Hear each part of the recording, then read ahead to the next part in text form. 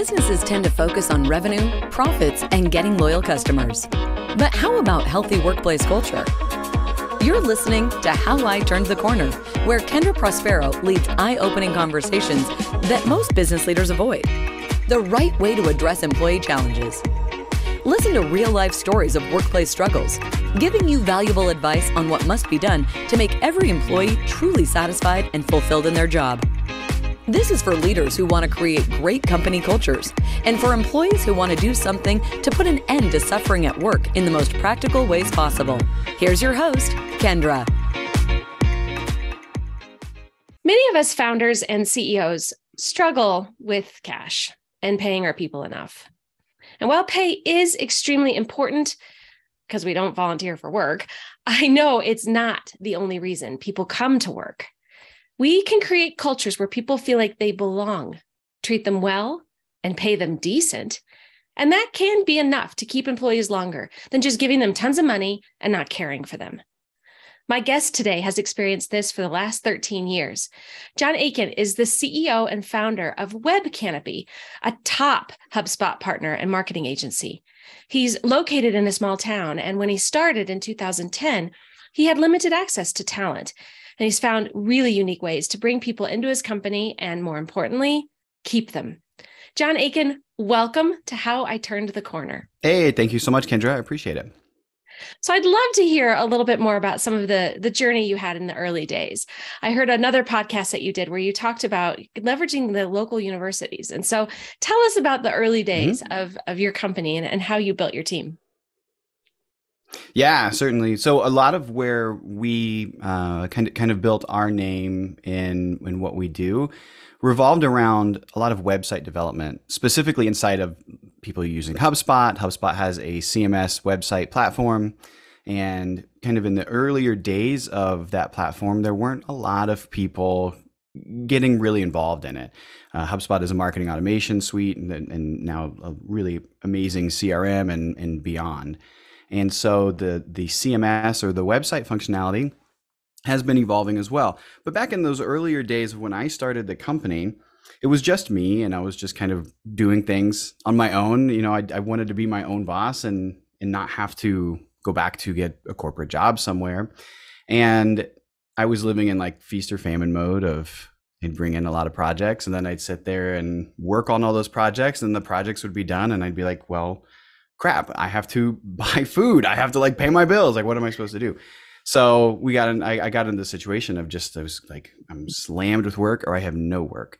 And so I knew that I couldn't continue in a system where I was managing everything by myself. And so when it was time to bring somebody on, I enjoy talking to people. I enjoy having conversations all the time and giving advice and coaching and all of that. So I knew I would probably do most of the sales in the initial part. So I wasn't really looking to bring on a ton of salespeople or anything like that. We started in the developer side. And so if I could just help offload some of the extra work that I was doing, that would be a good start. Had some great experience with some people that I had known, and they did some part-time work for me. But where it really started to take off, and kind of the example that you were just sharing, was really looking at leveraging a local community college and working with their students in an internship program and kind of creating this 3 to 6 month process inside of our company to where I could hire an intern, I could coach them and train them on the systems that I was really trying to help lift up and evolve and to build out, not only for our company and our clients, but for the developing HubSpot community as well. And that program was really, really successful because essentially when I built that relationship or leveraged that local relationship, we're able to have this person come on, they're training with me, they're fully bought in onto what we're doing, and they're fully trained by the time they leave to be exactly what I would want in an entry-level employee. And so we were able to then start hiring the people that were graduating. You know, I might pay them hourly while they're finishing their senior year or something like that, and give them beer money in college. You know, but they would have essentially a full-time job waiting on them when they'd wrap up, and that worked very, very well for us, and we still do it today. Wow, that's so neat. So I hear so many people complain about this incoming generation, and I don't agree with that at all. I have a couple Zoomers on my team that are amazing. So how have you Yeah. navigated that? I mean, what's been your experience with the incoming generation? I think there's a mix. I think you, just like in any generation, you're going to see people who really don't want to work and people who really do, and they're looking for what they want to do next. And it's tough. I think I've definitely had my handful of interviews of people in college that or people who are graduating college looking for a job. And I'm like, okay, I probably see you here for 3 months before you're done and you go somewhere else. And then I've had my very nice background of experience in talking to people who come in and they're just phenomenal and they're ready to give their all and to be, pretty hungry for the work that we're doing. To me, though, it's about the way that I position our company and how I treat them. I was an intern too when I was in college. And although I have a great relationship with the people that I interned with, I literally was a peon for this company to do anything that they needed. I was a courier to run things around town. I was getting coffee for people. I was like printing documents and doing all of this stuff. And, to anybody else in this 50-person company, they never looked at me twice. And that is not what this younger generation wants to see. They want to be a part of something. They want to contribute to something. And so the interns that I have now, we just had one over the summer. I had a kid. He was actually just graduated college, and he was looking for an internship. I brought him on and said, "Work for us for the summer. 3 months. We'll pay you and see how it goes. And if it's something that you want to explore beyond that, and it's a good fit for us, we'll continue the conversation. If not, you at least have something really nice for your resume." And we brought him into meetings right away.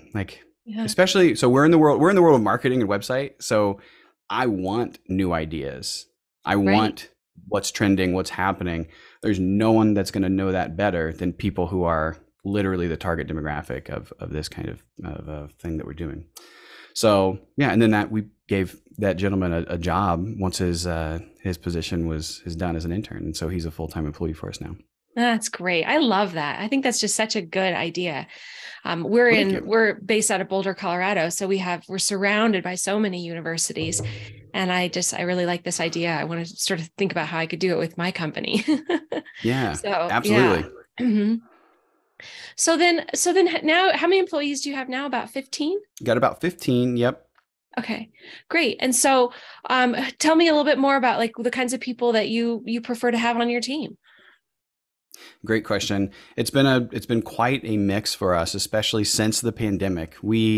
I started the company. We were in Indiana. My family and I moved to Traverse City, Michigan, in 2017, and we love it up here. It's a beautiful city. It's a very great small community. We have most of the team, well, pretty much all of the team was in Traverse City when the pandemic hit, and I thought we would be an in-office company only for my entire life. I thought that's what we were gonna do. And then when the pandemic hit and we all went remote, we had to figure something out because we weren't going to be in the office anymore. And again, I thought it was going to be a short-term thing. We would all come back in 3 or 4 months or something like that. And we didn't. We still had the office. People really enjoyed working at home. And you know what? My staff was doing great. And I enjoyed being at my house as well.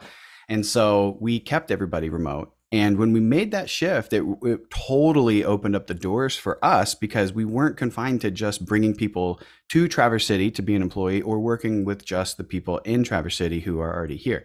And so, which is amazing. Like the people here are great and we were brought on some amazing staff, but it definitely expanded and opened the doors to who we could communicate with and bring on our team.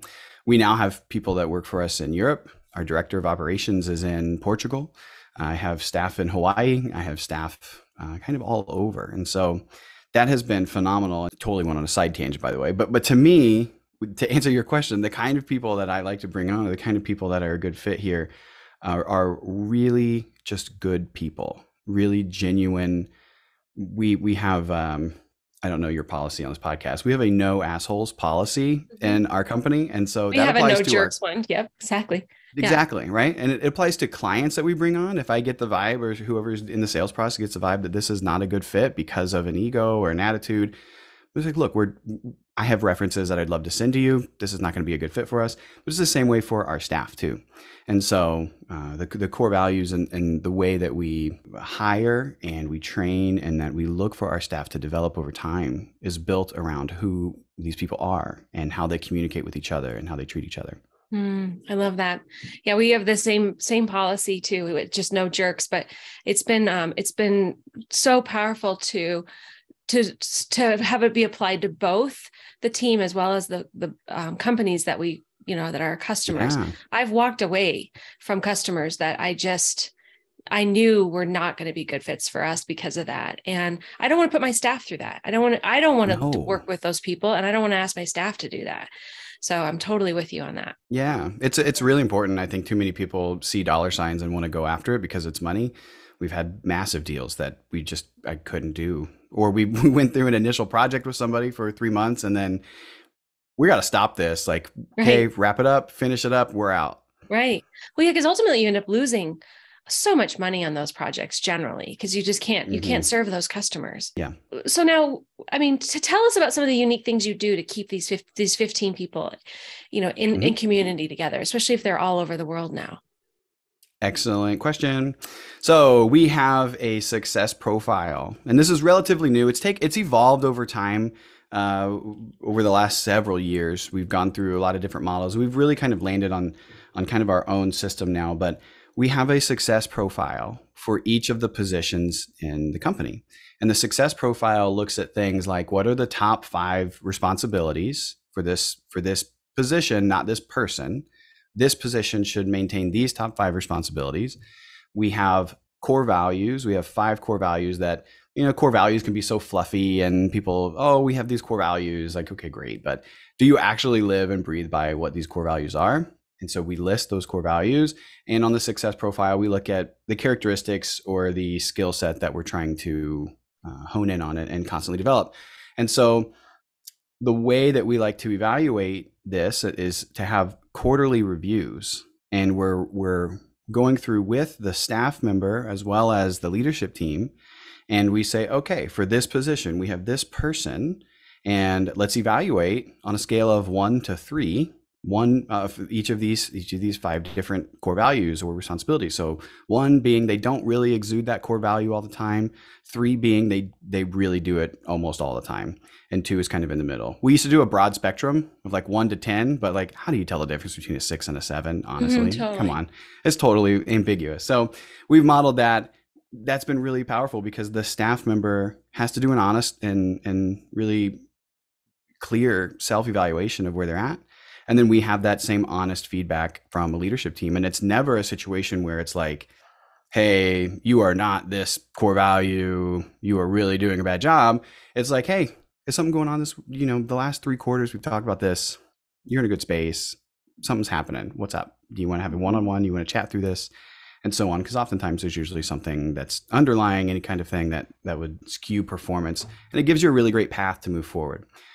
So that would probably be one thing, is just continuous evaluation from a place of love and care, as opposed to a place of like looking down at the staff on the factory floor and seeing who's performing and who's not.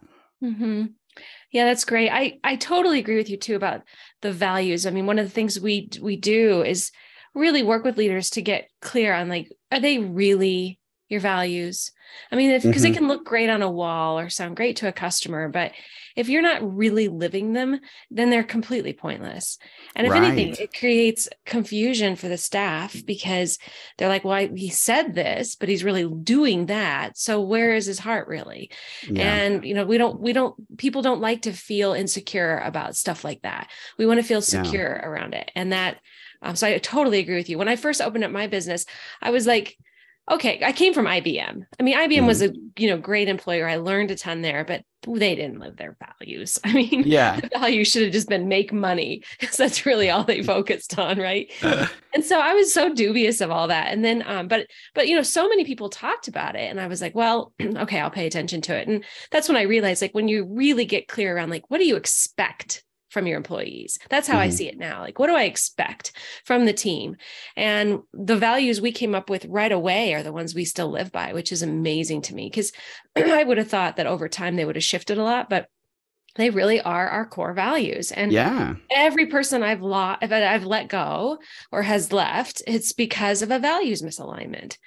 Has that been your experience? Yes, I think trusting your gut too, because we first explored this idea of core values, I don't know, 6, 7 years ago.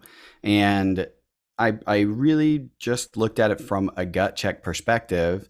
We had other people join leadership team. We modified core values because of like group chat and group think. And then at the end of the day, we kind of left the original intent of what we were trying to do in the first place. And so I went back to the gut check and was like, it just doesn't, something doesn't feel right. Like this is the core value. This is the intent of what this company should be. And so that gut check personality inside is like really important to listen to, I think. Let me ask you a question. When you were doing, or when you're working with other companies and you're expanding, I guess the horizons of core values, do you find that there's a lot of resistance to that in other people? I'm just curious. Well, I think we have to get over the sort of idea that it is fluffy. That's the first kind of barrier I find, is that people like you and I are like, just same thing, like, is this real? But once you get to the place where the leader really is owning it and feels safe with like saying like no assholes or, no jerks or whatever, like being able to say that out loud and like really live it, then I find that it just catches hold. So, but some leaders are resistant to it too, because they want to collaborate with their team, which I very much appreciate. But at the end of the day, everything's going to trickle down from that leader. So if the leader doesn't believe in it because he or she is co-collaborated with their team, and they don't actually ultimately really feel that way, then it doesn't stick. It just it just doesn't last. And so that's the other thing I see kind of fall apart over time, is when it hasn't really come from the leader. And it's kind of tricky, because I do agree completely with that idea of collaborating to a point though. Yeah. It's good. I think input is good. And I still today, like we have a leadership team, I rely on these people so much, but at the end of the day, like, I really, the inside of the core of the company, if something moves away from that, I'm going to probably step in a little bit stronger with my opinion on that. But I try to not do that in case we absolutely have to. Yeah. How I did it when I first started exploring the values, I had maybe 5 employees at that point, was I wrote out a just super messy paragraph around like what I expected, and then brought that messy paragraph as sort of the outline. And then we modified it from there. So there was still that chance for the input and the collaboration. And then every year when we do our annual kind of plan for the upcoming year, we review the values again and say, do we still feel this way? But it hasn't shifted, like I said. So yeah, it seems to be aligned. So with the staff that you currently have then too, with the folks you've got, what have been reasons, or what have been things that have come up for you recently that people are asking for that you were like, oh, hadn't thought of that before? Like, give us a little bit of insight into the horizon and what you're experiencing. From a staff perspective, as far as what, like benefits, or what do you mean? Yeah, or anything. Like, what are people asking for that's just been a bit surprising to you? That's a tough question. I don't know. We're really open as far as what we allow inside of the company, because everybody's fairly autonomous. The one thing that I think has been the most request is more advice on situations of how to handle specific things, as opposed to people just kind of free for all. I'm just going to run my accounts and figure something out on my own. I think being able to let your staff be autonomous and just know, like, here's the goal. Here are the best case scenario, worst case scenario outcomes of what could happen. Here's what I would like to see happen. And these are the guardrails, right? Here's the benchmarks of what this might look like as a success.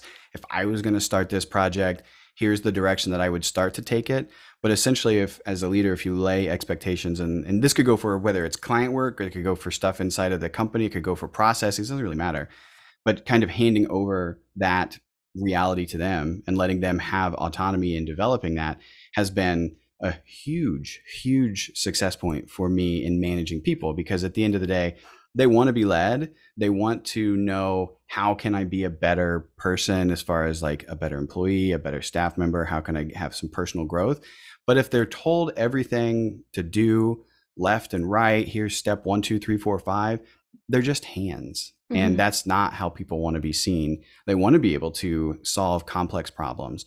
We have a really important goal inside of our company around client retention and trying to maintain a 75% client retention rate. Most of the time we have clients come on for a first project. Our goal is to do such a great job on that project, give them such an amazing experience, and make that relationship really strong that they do either another project or they sign a retainer and they're working with us in a monthly format. And I am not a part of any of that now. The staff is fully functioning inside of that. And so, yeah, so to answer your question, I would say the biggest thing that I have seen is that they are asking for more advice on how to handle specific complex situations, as opposed to just asking for, how do I do X, Y, and Z, like actual tangible, processes individually. That's interesting. I wonder why that is. I mean, are these issues that you feel are really unique that people are coming to you with? In some cases, some could be repeatable as a process for how to handle a specific, let's say a process within. Great example. We have HubSpot is always evolving. Obviously, we work inside of HubSpot constantly. And so there's a new feature, a new function inside of HubSpot. We have clients that need to utilize that. HubSpot now has a payment system. The payment system is phenomenal, but it's only really been around for about 6 months today, as far as like being super adopted within the community, stuff that we can really promote. And so it's literally like the Wild West out there with integrating payment systems and, people getting into QuickBooks and tying in their stuff into the different programs. And so HubSpot has come in and they're like, we're going to make this a standard thing. And so how to implement that is not really documented yet. There are people who have been doing it, integrations and hacks and all these different things. And so we are now kind of leading the charge, or one of the companies who are leading the charge as far as what that might look like when you're integrating payment systems. Okay. So my staff is in charge of doing that. Now I can give direction, I can give my advice for what I think that would be at a high level, but they're essentially the ones who are coming up with a strategy. And so when it's something brand new like that, they need more resources, they need more guidance, they need more ideas to bounce or people to bounce ideas off of with. And so they have come to me, or it's a leadership meeting or whatever it might be, and we're discussing how do we collectively solve this problem? We're discussing where do we go for resources, and we're kind of looking at it from a perspective of what can we do to empower you to solve this on your own, if that makes sense. Mm-hmm. Yeah. Reason I asked that is that I think it's it's interesting. And I would recommend you be curious around like what has changed for them that makes them feel like they can't do some of this without my involvement. Like what has shifted? Because it could be sometimes people just are a little insecure around like what they know, and they want to make sure they're on the right path. And it's always good to, especially with someone who's incredibly capable, to reflect back to them. Well, what would you do if you had a magic wand, or who else could you reach out to, or what are kind of coaching them through it instead of telling them how to do it, which doesn't sound like you're doing that anyway. But it's just interesting. I've noticed for myself when I've got someone who's like on this path of feeling a little insecure about it, I'm like, what have I done to create that, or is there anything I've done to create that environment? So that's interesting. Yeah, great point. Yeah, it's definitely something to think through. I like that. Yeah. Well, this has been a lovely conversation, John. I'm so excited for you. So what is next for you and for your business? What do you think is coming up in the next year or two? Well, so we've made a lot of interesting pivots lately, especially looking from a sales and marketing perspective.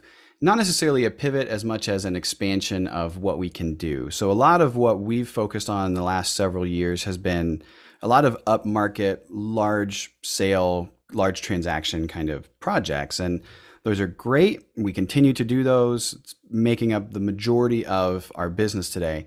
But we are expanding. One of the things that we spend a lot of time and effort into is giving away free assets for HubSpot users and the HubSpot marketplace and free themes. And we've been doing that for years. And we're expanding that side of the business to now start creating very low barrier, low dollar amount transaction items such as migrations and a lot of really interesting concepts. So it's kind of coincides with, who knows what the economy is doing and where we're at today. And who knows, 6 months from now, we might not be able to have these large, deals as our primary source of business. So rather than keeping all of our eggs in just one basket, we're exploring and starting to create some other facets and some other lines that we can number one, help people with, and number two, expand what we can provide from ourselves as well. So so that's pretty much it. That's kind of where we're going and what we're doing today. Kind of two sides of the business. Yeah. That's great. Yeah. Well, we will check back in with you in a few months and see how things are going. So, but thank you so much for your time today. Best of luck to you and for the upcoming year. So, especially with your team, it's great. Oh, thank you so much, Kendra. I really appreciate it. Thanks for having me. Yeah. Thank you for joining this exciting episode. We hope this discussion brings you closer to a better, healthier, and more rewarding workplace everyone deserves to be a part of. If you want more content like this, be sure to subscribe to the podcast at turningthecornerllc.com/podcast. Don't forget to share this with your friends in the corporate world. And together, let's make this space a hub of growth and job satisfaction. If everyone loves where they are, they can always give their best without regrets. That's all for now. See you on the next one.